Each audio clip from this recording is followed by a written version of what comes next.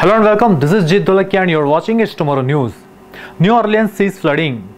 A batch of slow-moving thunderstorm on Wednesday caused flash flooding around New Orleans in the United States, a problem made worse by a city drainage system issue. The National Weather Service said between 4 to 6 inches of rain fell in portion of the city in a few hours on Wednesday morning, causing water to quickly cover streets. Flash floods warnings were issued. At one point, a city website for making flooding showed more than 100 streets in a Big Easy affected by the slow-moving storms. Neighborhoods such as the Garden District and areas near the Canal Street saw high water and stalled out vehicles. The downtown New Orleans area also saw flooding that speeded into some hotels. Some residents reported crackers on city streets that had turned into canals.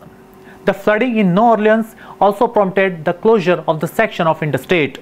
A portion of westbound Interstate 610 in New Orleans was shut due to the high water. Video showed drivers getting stuck as they passed through barricades.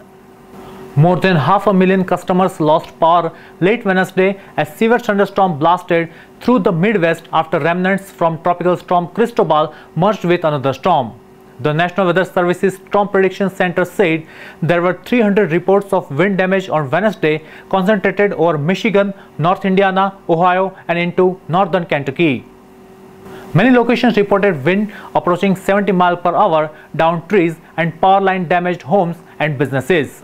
That's all for now. For more news updates, stay tuned with us. It's Tomorrow News, Jit Dolakia. For more weather updates like this, do like, share, and subscribe to our channel.